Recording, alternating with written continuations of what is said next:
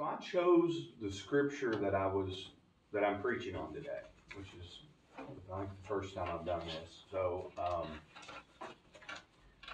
and I did that for really a couple reasons. First, I didn't like any of the other scriptures, but there's so many different ways that we can look at this scripture, and I just thought we could get into more depth than you can in the pulpit about how you feel about parts of this reading, and how it affects us as Christians, and where we go from there. So Randy, I'm going to ask you to open us in prayer, and then we're going to get into it. Dear Heavenly Father, thank you for another Lord's Day that you've given to us. We're grateful for this time that we have, that we can come together and study in detail your word. We're thankful also for each and every person that's able to be here. And we ask that you would be with each of us. Help us to hear the message that you have planned for us, and help us to be open-minded and open-hearted, that we would apply this message to our lives so that we can serve you better. Lord, these things we ask in Jesus' name. Amen. Amen. If I could get somebody to read Mark chapter 6, and we're going to read all verses 14 through 29. This is one of Mark's sandwich stories again, where he starts out on one thought and changes, and then comes back to another. So it's kind of hard to break this one up because of the way it's written. So if I could get somebody to read all 14 through 29. You read it? Go right ahead. Okay. How about it? King Herod heard about this, for Jesus' name had become well known. Some were saying John the Baptist has been raised from the dead, and that is why miraculous powers are at work in him. Others said he is Elijah, and still others claimed he is a prophet like one of the prophets of long ago. But when Herod heard this, he said, John, the man I beheaded, has been raised from the dead. For Herod himself had given orders to have John arrested, and he had him bound and put in prison. He did this because of Herodias, his brother Philip's wife, whom he had married. For John had been saying to Herod, it is not lawful for you to have your brother's wife. So Herodias nursed a grudge against John and wanted to kill him. But she was not able to, because Herod feared John and protected him, knowing him to be a righteous and holy man. When Herod heard John, he was greatly puzzled, yet he liked to listen to him. Finally, the opportune time came. On his birthday, Herod gave a banquet for his high officials and military commanders and the leading men of Galilee. When the daughter of Herodias came in and danced, she pleased Herod and his dinner guests. The king said to the girl, ask me for anything you want, and I'll give it to you. And he promised her with an oath, whatever you ask I will give you, up to half my kingdom. She went out and said to her mother, what shall I ask for? The head of John the Baptist, she answered. At once the girl hurried in to the king with the request, I want you to give me right now the head of John the Baptist on a platter. The king was greatly distressed, but because of his oath and his dinner guests, he did not want to refuse her. So he immediately sent an executioner with orders to bring John's head. The man went, beheaded John in the prison, and brought back his head on a platter. He presented it to the girl, and she gave it to her mother. On hearing of this, John's disciples came and took his body and laid it in a tomb. Okay. So I want to set up the kind of timeline where we're at of where Jesus is in his ministry. If Jesus, right after this happens, after he hears of John's death, he goes to a deserted place, but as he's going there, this is where the feeding of the 5,000 takes place. And they follow along the bank, and as he gets to this deserted place, there's a crowd there that wants to be, wants to be cured and wants to hear what Jesus has to say. So this is where we're at timeline. During Jesus' ministry, he's starting to get things ramped up. as the story starts, it starts with who is Jesus? And it's odd that nobody says that he's the Messiah. You know, some say John and others say Elijah or other prophets, but nobody sees him as the Messiah, as the second coming. And then Herod recalls the story of how John was executed. So I want to look at John first. I want to ask a question, and I'll get some feedback of what you think about John. Do you think John had the power to tell the king of his moral sins?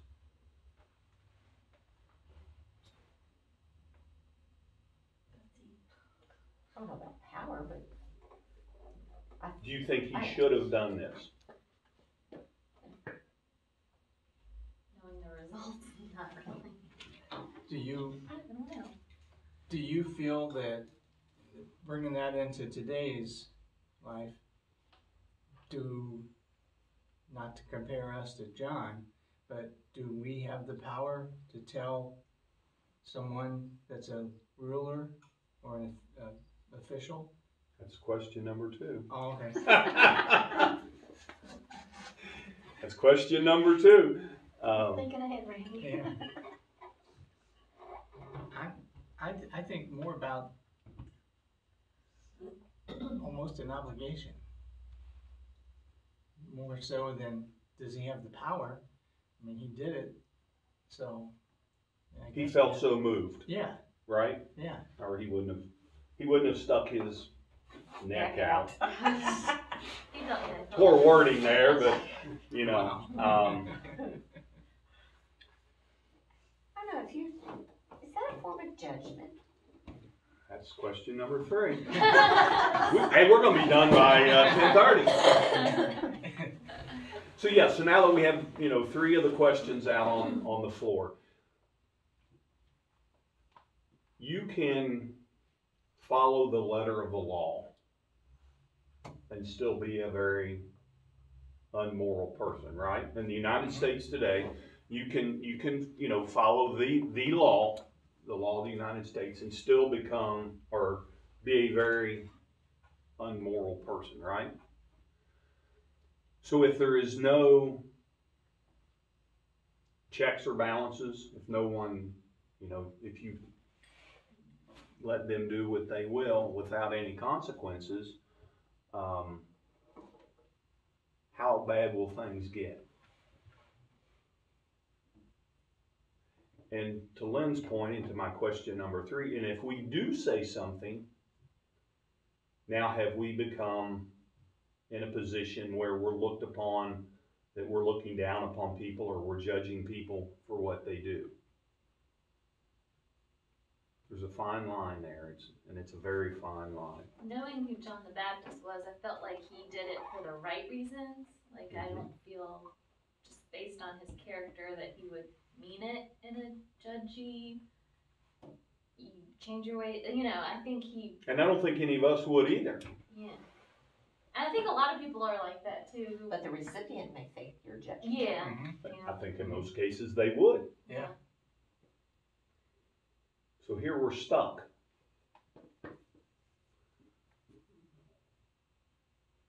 How do we... He saw nothing wrong with killing his half-brother Philip, divorcing his first wife, marrying his half-brother's wife, who was also a niece by another half-brother. So, I mean, it gets... The more you read and the more you study about it, the worse it gets. He sees nothing wrong with all of this, and he sees nothing wrong with his daughter, stepdaughter, coming in and doing a X-rated dance and pleasing everyone there. He sees nothing wrong with all of this. But because he makes an oath or a promise to her, he murders John. I mean, so where does the morality, he makes an oath to her. You can have up, is up to, and I'm sure he didn't think she'd want John's head on a platter, but he laid it out there. And he felt might the be a moral man of his obligation word. to hold that. Give Yeah, the man credit, you know. Sure. Nothing else. but he held up that end of the bargain, I guess. So, and things go on like this today. Maybe not to this point, but there's a lot of immorality in the world today. So, what part do we play in all this as Christians? Or do we? I think so. To me, as Christians, we do have an obligation to do what God leads us to do. And if here wrong has been committed, God, I feel, talked to John and led him to share what he did with Herod. Just like, and I think you have to be careful, because I think it really is all about intent. If God prompts me, let's say God prompted, let's not say me, let's say Brian or Yule or David Cooper, maybe they feel you've done something wrong, and it is wrong. God led them to come to you and talk to you about it. To me, that's okay, because God prompted it. Right. Now, where we go off the rails, is like, man, did he really upset me? I don't like what he's doing. And it's like a person thing. It's not because God is leading.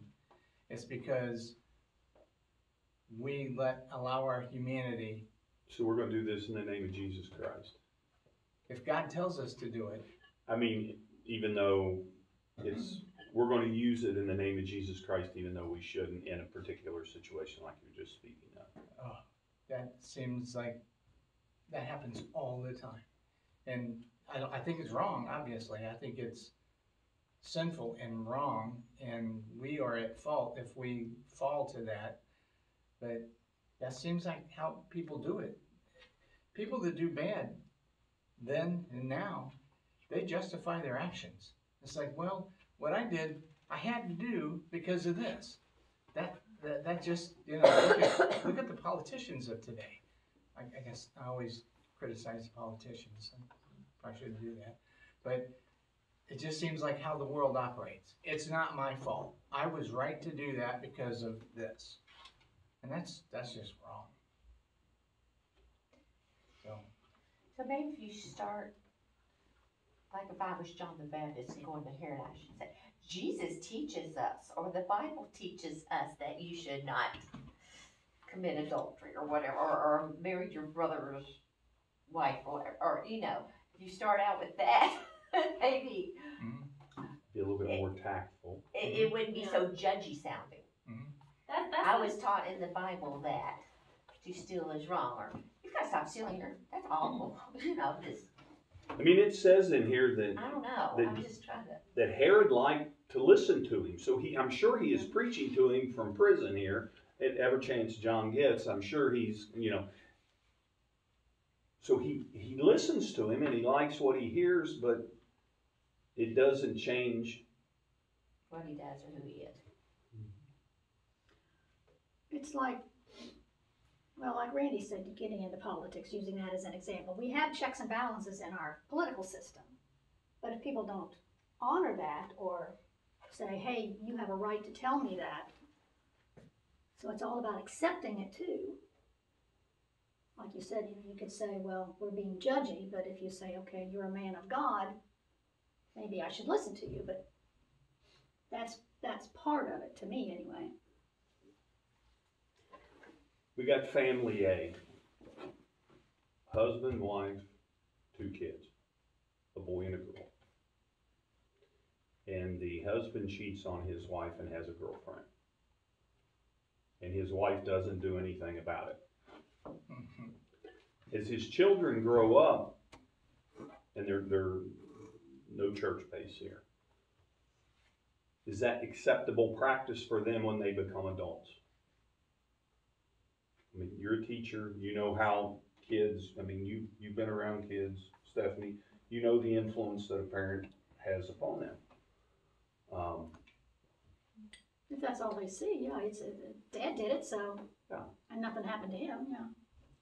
Just like violence in a home. Sure. The kids learn, they grow up with hate and criticism and violence, abuse, emotional, physical, hopefully not sexual. That's what they learn. They don't know any other way. Yeah. That's the way mom and dad did it. It must have been the right way. Nobody said any different. But then there is also when we get to be responsible age, we kind of know right from wrong, and we have, I guess I look at, Because you My have parents- Christ in your heart. You live by a different set of morals. yeah, that's a good, yeah. I'm not sure. No, I agree up to a point with Randy. So you've got a bank manager who has no church in his life. He's an adult, he's a manager of a bank, he embezzles money. He knows that's wrong, it's Mhm. against the law, Yeah. even though he hasn't had any church. But so he hides it, he knows it's wrong. He If he probably can- only thinks it's wrong if he gets caught. Well, it's only wrong if he gets caught, yeah. But he did it, but that's why he hides it, because he knows if he's caught, there will be repercussions. So, yeah, up to a point, an adult who hasn't had any exposure to church does know right and wrong, because there are laws that have nothing to do with Yeah, the church. exactly. And I look at this as raising a child. I'm older than anybody here. I grew up in a time that, I mean, your parents, they wore you out with a belt, a limb, whatever. There was a way that, I mean, they treated us like kids, you know, be quiet, shut up, stay out of sight, you know, or stay quiet. Before I was, well, maybe I was a Christian then, but I don't think it really had much to do with it. I knew some of that was wrong. So when I had my daughter, I never ever spanked her, and I talked to her, and I wanted to build her up and make her self-esteem grow and flourish rather than beat them into submission. So what was the consequence for bad behavior? For that person, For your daughter? I think I mean, you have to correct. you have to I mean, do, yes. there's gotta be a set of rules Yes, you live by. Yes, there are other punishments and you can talk to them. Now, I understand this is, you know, you can reason with children only to a certain point, and then, you know, they don't get the reasoning thing. But I think it's really important not to crush their spirit and not to hurt their feeling. You want them to understand that they're loved no matter what. But there also does need to be punishment, discipline, structure, responsibility. I firmly believe that. You just have to do it in a way that doesn't destroy their sense of a person. Just like hitting your kid. My father hit me once with his fist. And I mean, that really hurt my spirit. I just think that's just a line we should not cross with our kids or loved ones. But, yeah. So I have lived for several years that I'm not to judge anyone. It's not my place. They'll be judged at some point in time. I live a life that I feel is morally correct as I can. Not saying that it is, but the best I can. And I don't judge anybody by the way they live, because I think they'll be judged at some point in time, and you know, and it's not up to me. Is that wrong? You know, as I read today in Mark, in the Gospel, in the New Testament, which we're supposed to live by, Come on, Brian. You've been thinking for 15 minutes. I want to hear what you got to I have say. something that may change the whole how we're thinking about this. So Herod probably identified himself as a godly man. It was God's reason he was the ruler, he was the king. So is this John holding just some person accountable or calling him out on their actions, or calling a brother in Christ out on their actions? Or I did some studying. He never was a follower of Christ. He wasn't, but I thought maybe at some point, because of John's planting of the seed, that he would have turned, but he ended up in prison for another corrupt thing that he did, and that's where he died. Him and Herodias both. But do you So- think it's possible that he was viewed as a godly person, like even as a Jew, not necessarily a follower of Christ?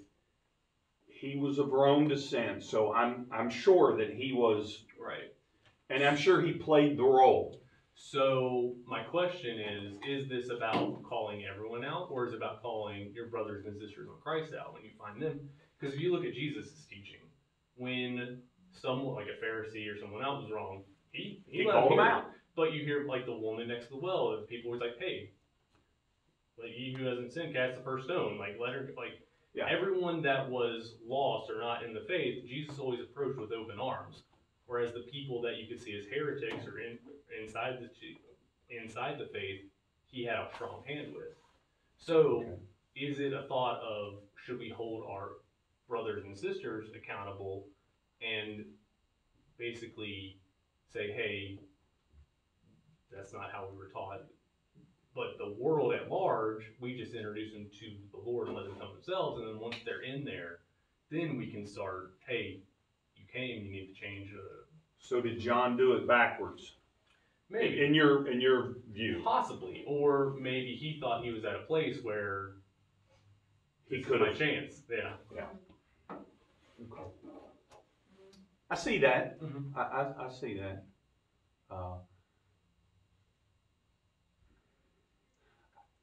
I was hoping he had turned to Christ at some point as I was studying. Yeah. I was hoping that in the end, this terrible person, morality, finally got it. But he didn't. But yeah, that was just my thought is instead of this person who is just some random Joe Schmo on the street doing whatever, do we say, hey, come to Christ, da da da da, but someone was in the church doing whatever, then we didn't have a talk. So the family A that I spoke about earlier, the best plan of action, I guess, would be to go to induce them to Christ.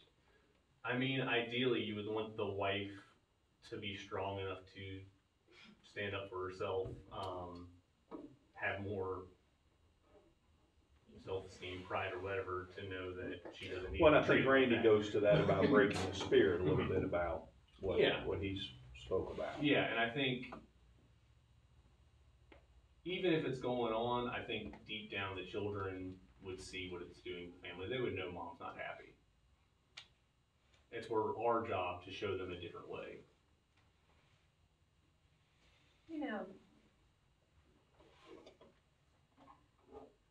I know of people I don't know about the affair part, but a woman not completely happy with her husband, but stayed married, is still married. Well, the excuse was years ago, I'm staying with for the kids. So she went. That was Okay. that was a valid. You heard that a lot. Yeah. And just for the record, they're still married. They seem okay, but there were times in your younger years that in your case, and with what you said, the woman's stronger, more self-esteem. What can she do to stop that husband? I just say, I don't like it. You need to stop. Then what's the threat? I guess what's she going to do other than divorce?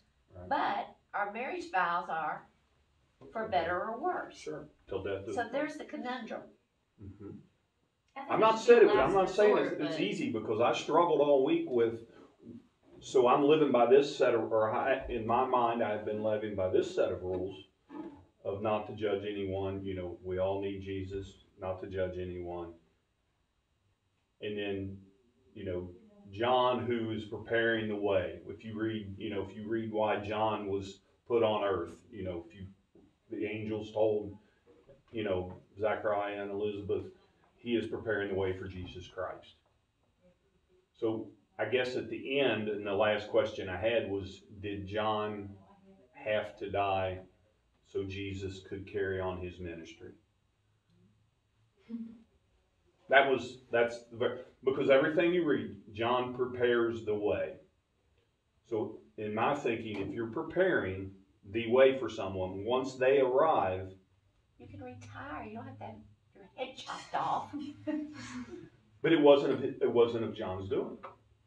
I'm saying Let me get into I want you to think, is all this for me Sunday school is about, is to take a scripture and try to, like, because Randy was done at question 2 before he answered question 1.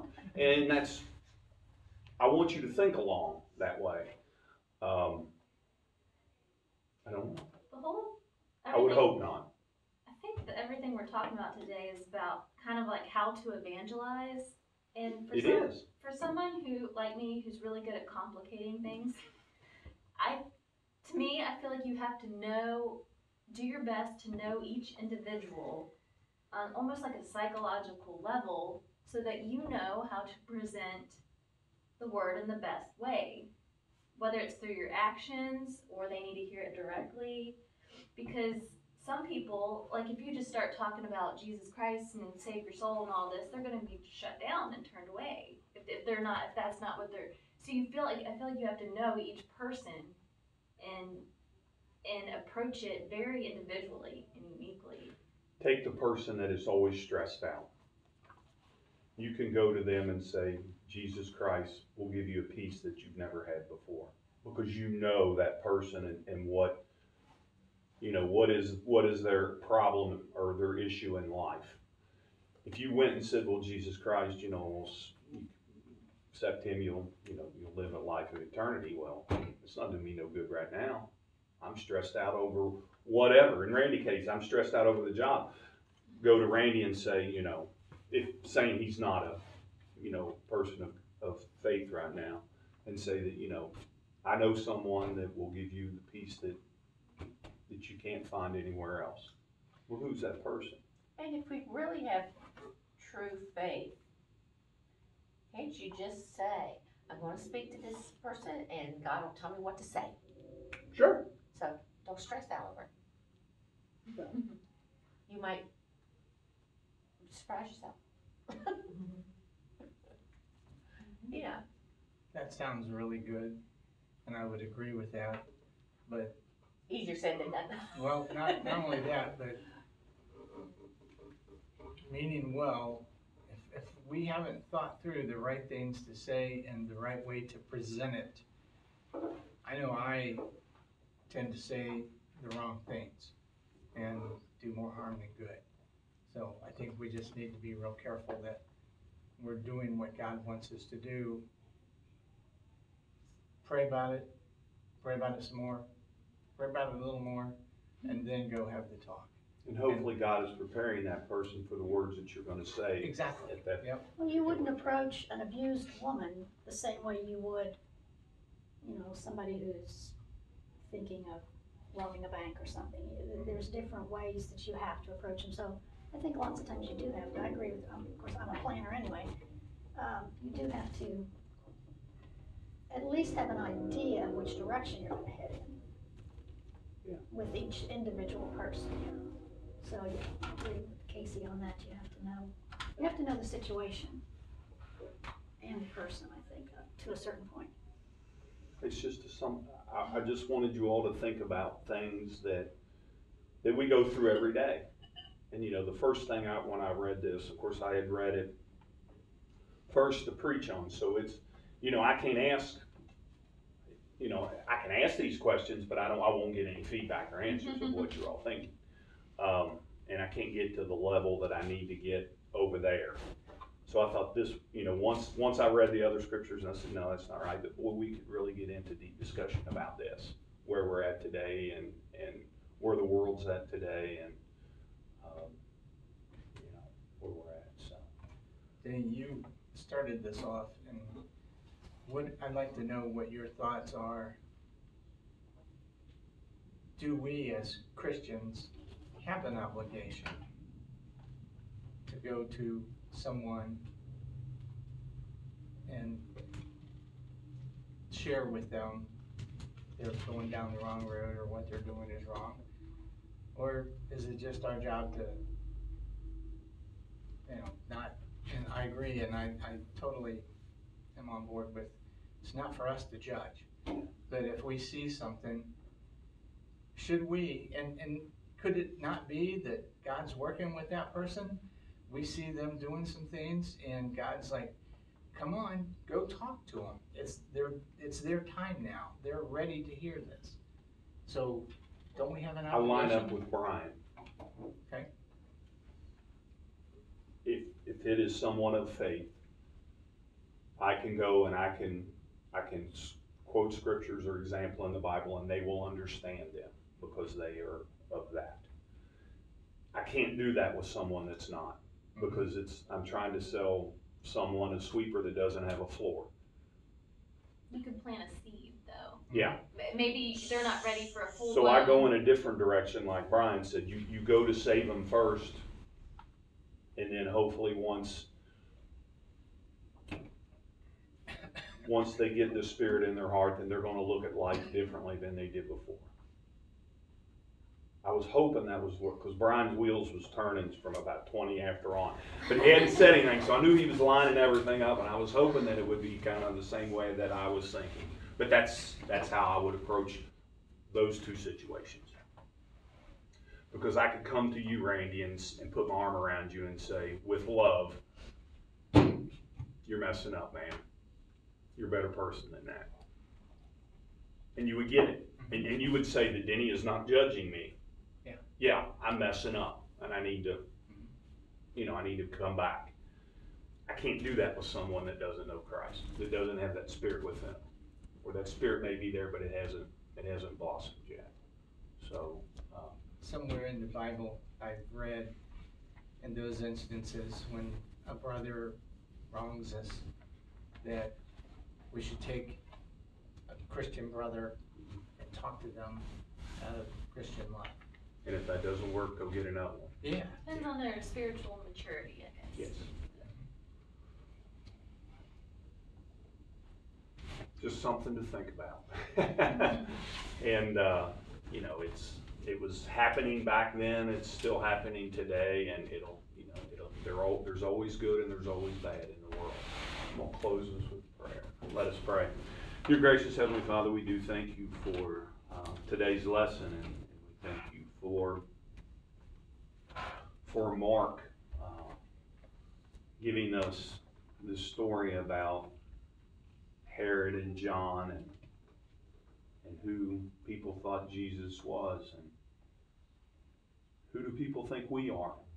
Do they think we are Christians or not? And dear Lord, I hope we live such a life that without a word said, that our actions show that we are. In the name of Jesus Christ we pray. Amen.